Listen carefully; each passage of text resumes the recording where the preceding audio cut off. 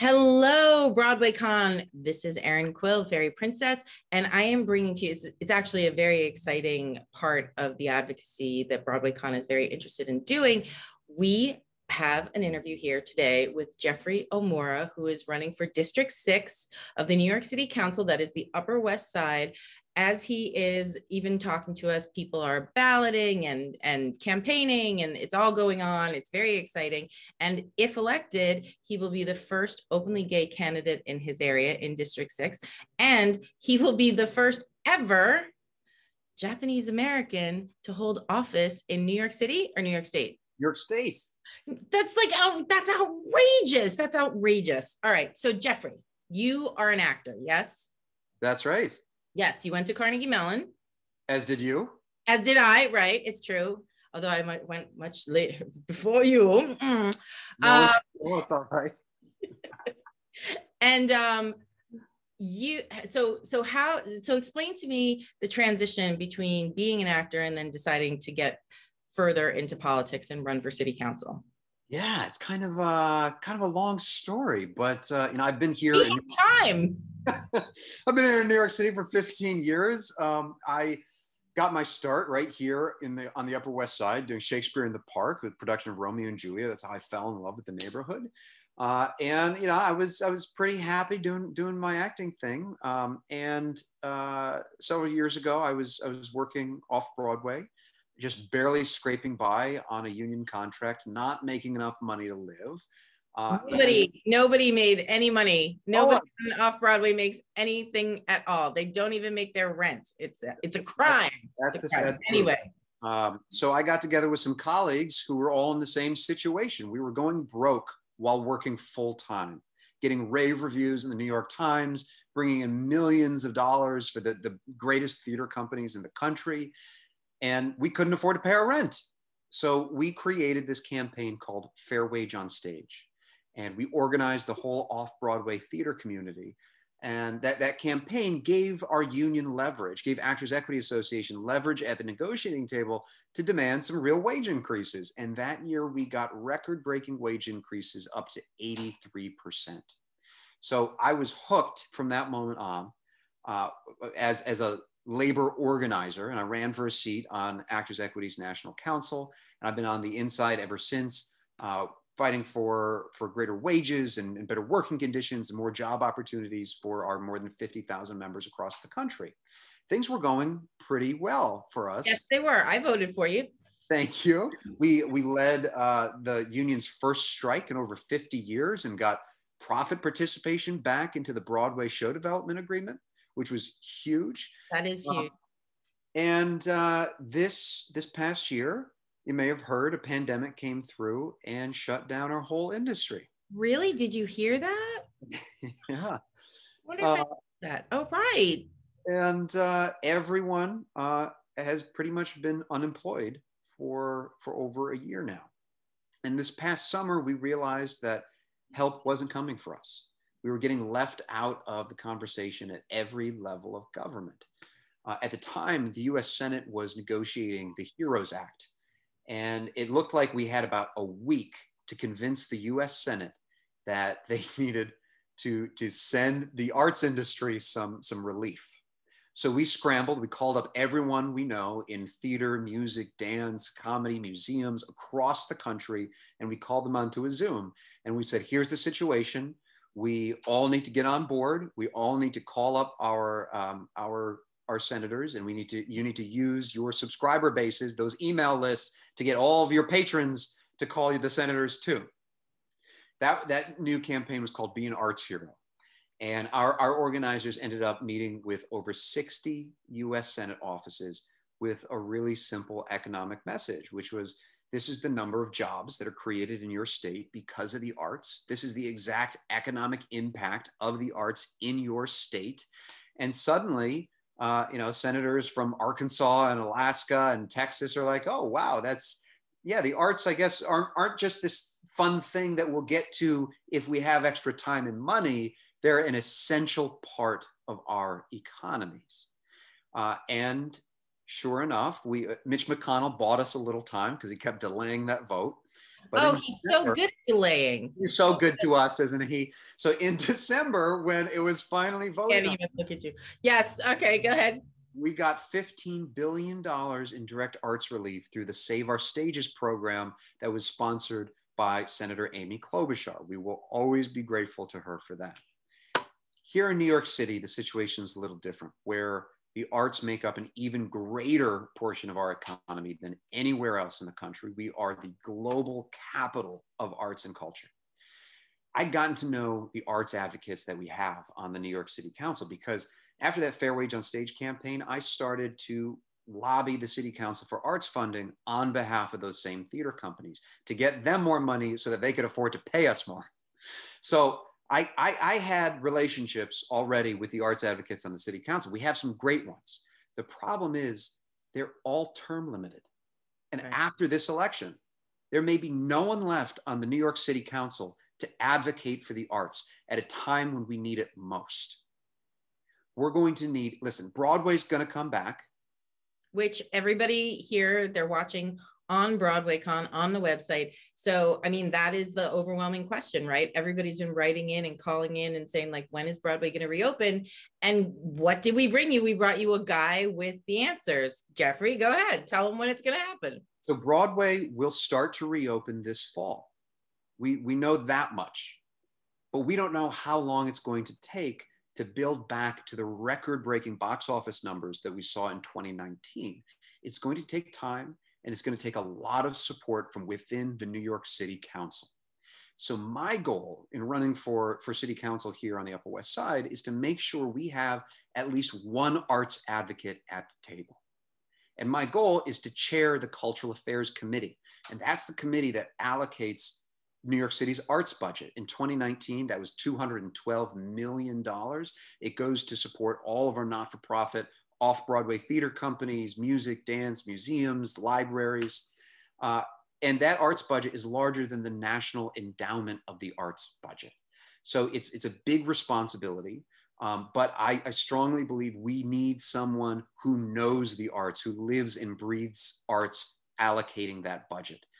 With the goal to eventually grow it and to make it a lot more equitable than it's been in the past. So we can bring in communities that have been historically shut out of funding opportunities because, you know, there are a lot of people living in this city who have no access to the arts, who can't afford to see a Broadway show, who can't afford dance lessons and music lessons. And we need to bring them into the conversation. It's one of the ways that the arts is most impactful is when it affects our youth. You know, there's tremendous benefits that have been lauded almost since the beginning of time on what studying the arts, what studying music, what studying dance, what studying painting does to a person's confidence level, what it does to their ability to think outside the box, how it shapes young minds to be more open and more inclusive. And by curtailing the arts purely based on financial ability, we are creating a cycle that continually rewards the upper tier of American society and leaves out the economically disadvantaged. I mean, you're Asian American, I'm Asian American. New York City is 15% Asian American, yes? That's right. Yes. And how many of those are living below the poverty line? 1 in 4 Asian Americans in New York lives in poverty. Right. So think about that. 1 in 4 Asian Americans lives in poverty. They have no ability to like go and see a film. They have no ability to like get tickets at a festival or go to a Broadway show. A Broadway show is a completely different world, right, to them. And what we want to do is make it equitable. It doesn't mean that we're giving out, lessons all the time or whatever, but what it does is that we give people opportunity and we fund arts to go down to where they are, and in hopes that they will get inspired and come up to where we are. That's right. And, there are so many arguments for why we need to prioritize the revitalization of arts and culture. And I've already shared a little bit of the economic message. In 2019, 65 million tourists visited New York City, and they come here for the arts and culture. They come to see a show. And when they're here, they stay at our hotels and they shop at our retail stores and they eat at our restaurants, creating countless jobs in many different industries. So New York's economic future depends on the revitalization of arts and culture. So there's the economic message. But then as we're coming out of this pandemic, we are going to need art. We are literally the ones who survived, and now we've got to live. And it's art and culture that reminds us what it is to be human. Sitting in a theater or going to a museum and having that shared collective experience of experiencing that art is a profound experience. It's what connects us to each other. It's what creates a sense of community that I think we've been so desperately lacking over the last year during this pandemic. Well, did you know that when an audience, after about like 10, 15 minutes, they found that an audience viewing the same production, their heartbeats synchronize. And that, I think, is a profound human truth that a lot of people ignore when they say, well, I'm just going to go see a show. And, you know, they get all flustered and they do.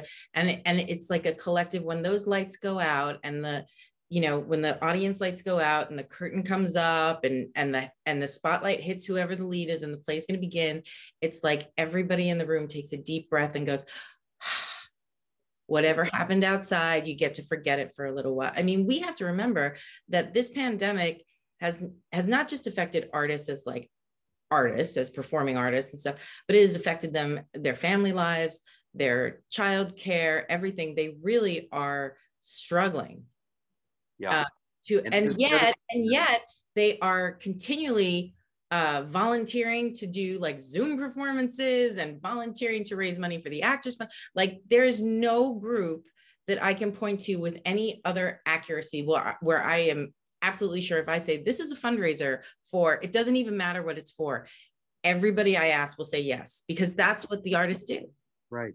And it's not just the actors that we're talking about. No. We work at stage managers, directors, writers, stage hands, technicians, the box office, and ushers, and front of house. I mean, the whole administrative staff. Everyone has been struggling for the last 14 months now, and we've got more than 100,000 arts workers in New York City, and at least 2/3 of them, have been unemployed for the last year. So it's time to get back to work. And I'm so excited because Broadway's coming back in the fall, but it's looking like off-Broadway might be back this summer. Shakespeare in the Park is already in callbacks right now. So that's a go. We're gonna be seeing Shakespeare in the Park this summer. I think many off-Broadway theater companies will be reopening, and theaters across the country are starting to come back to life. We have a lot to look forward to. There's a lot to look forward to, and there's a lot to be hopeful for. And it is great that you get a chance to talk to the BroadwayCon audience, because they are the ones that most importantly buy tickets. They buy tickets to everything because they love it so much. But also, these are the people that not only love it, but they will stick with it. They'll stick with you. If you have a BroadwayCon fan in your life, they will follow you from production to production. They know everything about you. They'll probably make clothes that look similar to your costumes. Like, they're really, the first year I was there, I was like, wow, this is like, really, this is nuts. Well, they might have some great opportunities if they want to come up to the Upper West Side. We're knocking on doors every weekend. We are calling voters in the district every week. I keep saying we're going to win this campaign one conversation at a time. And we're going to talk to more voters than any other candidate in this race. We need a lot of help to do that. So if what we're talking about resonates with you, I'd love if you would go to the website, jeffreyomura.com, and sign up to volunteer. You'll be in very good company. The Broadway community has rallied behind this campaign. Just last week, Philippa Sue from Hamilton and Kara Lindsay from Wicked and Newsies hosted a volunteer fundraiser for me. We've been endorsed by Gavin Creel and Judith Ivey, wasn't it? Dana Ivey. And Judy Kuhn. Yeah. I flipped them. It's okay. I'm sorry. I apologize, ladies. Yeah. Right. Reed Birney, So many other great Broadway names have rallied behind this campaign. Celia Keenan Bolger, so many other people that I'm forgetting. I know, it's actually overwhelming. And I think one of the things that is so kind of heartfelt about your campaign is you are one of us. You know, you're an actor, you're a New York City actor, and you decided to seek out change. You know, you want to be the change you want to see. So that is why the Broadway community is rallying behind you, because you are one of us. And, you know, and you're not selfish. Like, you're really giving your time and advocacy in a genuine way. And it started, like, as much as this campaign is, like, you know, very polished, it started in an organic grassroots way. You were an actor struggling to pay rent, and then look where it's taken you. You know, that's one of the really amazing things about this campaign, is how organically it's grown and how much you have learned and grown along with it, to the point where you can be the head of the budget for this, for the head of the arts committee. Absolutely. I would completely understand and support that. So now, when is the election? The election is June 22nd. Okay, so we have time. We have time. We have a little bit of time. Voter turnout for these elections, you know, it's a Democratic primary, and voter turnout tends to be so low. So if you vote, it makes a huge difference. If you ask 5 friends to vote, it's game changing, because it just grows exponentially. And if you sign up to volunteer and you call a whole bunch of voters for us, wow, that makes a huge difference. Absolutely. So we want to encourage all of BroadwayCon, not just to listen to this message and be like, oh, Broadway's coming back, yay. We want you to call 2 friends, and so on and so on and so on, so that they can get inspired to go to the polls, and we can get one specific person, Jeffrey Omura, into the city council, because the city council is where New York gets run. New York City is run by the city council. As much as, like, the mayor says what he says and the governor says what he says, local government makes change. They're the ones who makes the rules. They're the ones that make it happen. And with this election, we have a huge opportunity, because I'm not the only one on the ballot. There are city council races, and borough president, comptroller, district attorney, and the mayor. They're all on the ballot June 22nd. And when I set out with this campaign, I knew that even if I'm elected, I won't be able to accomplish everything by myself. We're going to need a broad coalition of support.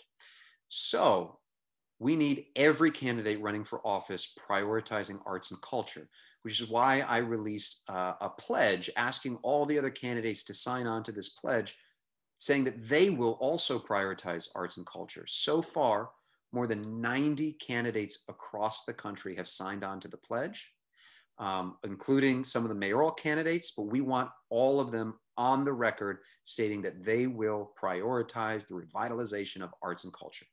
And so we need you as the audience, as you're engaging with candidates across the city, ask them, what is your plan for arts and culture? And have you signed Jeffrey Omura's Arts and Culture Pledge? It's really important to advocate, advocate, advocate. It is so groundbreaking, this movement, because Broadway was had the rug pulled out from under it, as did most of the arts and culture businesses. They completely took it on the chin and have been knocked out for at least a year. And what we want to do is we want them to come back and be stronger, more vital, more inclusive, more representative of the general population, and really change the way businesses run. We don't want it to come back business as usual. You know, we've seen the stories, and business as usual is a little bit scary. So what we want to do is we want to bring back a new variant, sorry, COVID, a new variant on arts and culture. And I think it's really exciting. I think your campaign is hugely exciting. It means a lot to me, and it means a lot to my friends who know you, who know you, that they're like, oh, Jeffrey's running. Did you hear? Like, that was almost the first phone call prior to, like, you dropped the announcement, and then my phone started ringing. So, You know, it's like really exciting. I really hope that BroadwayCon audiences take this moment to get themselves informed, reach out to friends who are eligible voters, right? And make sure and encourage them to go to the polls. And where can they get like merch and stuff like that? Is it jeffreyomura.com? Oh, well, they'll have to come to my apartment to get the merch. There's no merch for sale yet. Oh, we're thinking about t-shirts. We have an amazing design team. And do I have, you have buttons though, right? Buttons around right yeah, now. you have buttons. Yeah, we have buttons. We got lots of buttons.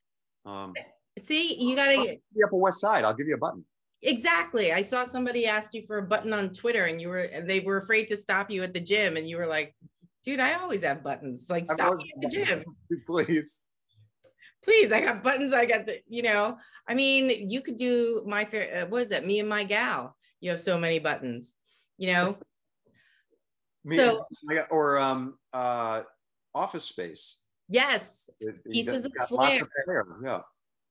Yes, we all need Jeffrey Omura pieces of flair. So I encourage everyone to get their flair, wear it proudly, and walk around the Upper West Side a lot, because studies have shown that people need to see something 13 times before it makes an impact. So if you live on the Upper West Side and you're wearing your Jeffrey Omura swag and you walk past the same people every day, a couple of times is all it takes for them to go like, I wonder who that guy is. I should probably go to the website. If you want swag, reach out to me. I will get you swag. Exactly. Well, thank you so much, Jeffrey, for visiting with us. And I'm really encouraged by your candidacy. I cannot tell you how much it means to me personally. And I wish you the best of luck. Thank you so much. Thanks for inviting me on here. And I hope everyone enjoys BroadwayCon. And I hope next year we'll be back in person. Next year, we definitely will be back in person. And next year, I'd love to invite Councilman Jeffrey Omura to join me on a panel or something where we talk about how arts revitalization in New York City is going. It would be my pleasure. I'm going to hold you to it. All right.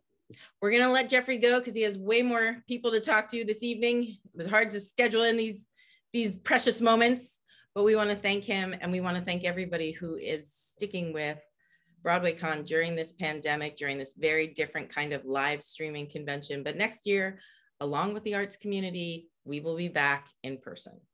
I'm Erin Quill. Thanks for joining us.